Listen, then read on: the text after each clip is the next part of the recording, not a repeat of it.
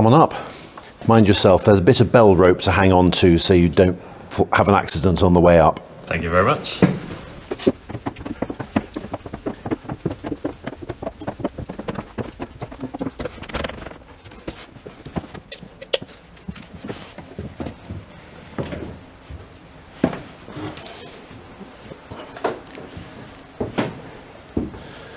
Wow, look at this.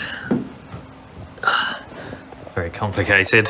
It is, but we're really pleased with the way it's been laid out. So, with some exceptions, this level is the business end, the organ's administration, if you like. So, here are the wind reservoirs, and you'll notice it's all quite traditional and handcrafted. You might think there's an efficient machine made in a Japanese factory that does, or a German factory that does perfect wind supply. Actually, we don't do it like that. We have traditional bellows with weights on the top.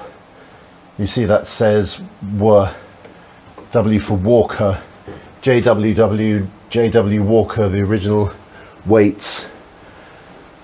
So is there a reservoir of air that's constantly ready to be pumped out to whichever pipes are opened? Exactly.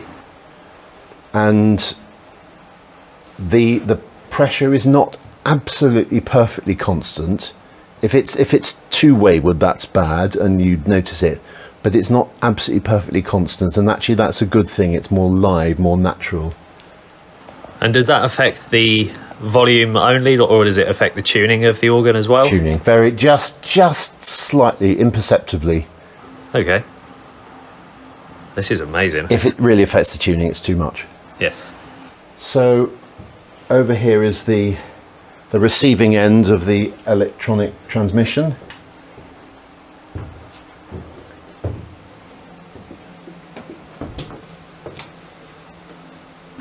Much more complicated than I would have imagined. And then above our heads, concealed but accessible with a screwdriver, is all the mechanisms, the magnetic thingies that open and close right when I play the notes. Amazing.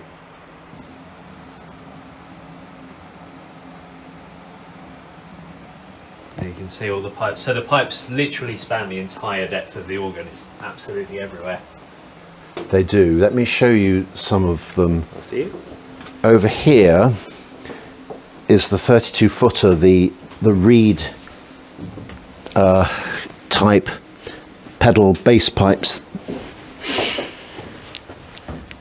They don't make many of them. There aren't many churches that have room for one. In fact, ours was the first one and briefly the only one in anywhere in Essex or in the Chelmsford diocese. I'm not going to take them apart to demonstrate, but in the wooden boot is the tongue that vibrates to make the note, and then tucked into it is the resonator, and there isn't room for literally a 32-foot resonator, so the bottom half dozen of them are half length, but down to F sharp is the full length, as if the bottom were going to be 32 feet literally. Should we go up to the next level? Oh, there's another level. Oh wow, okay.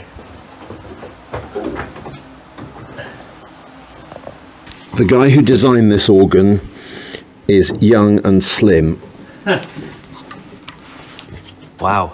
Oh, I had no idea there was a whole second level. Amazing. This is like being on the obstacle course back at school cadet corps. It is, isn't it? Quite a challenge. We're inside the swell box. So flue pipes, all the fluty and stringy ones, and the diapasons, which are the ones that sound like an organ pipe as opposed to being imitative, they're all here. Here are the reeds This one's, I think this one's the oboe with its tongue sticking out there. And then these little guys down here, they're the vox humana, that's the kind of theatre organ sound. And behind us are the trumpets,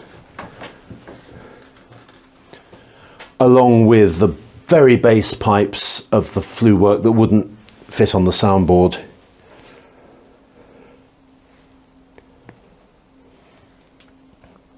And because we're tight for space, there are even some on the ceiling. Oh yeah. And then you're looking at the shutters that open and close electronically when I work the expression pedal. So what does that change in the sound? It muffles it when those are closed. It's quieter and a more muffled tone. Amazing.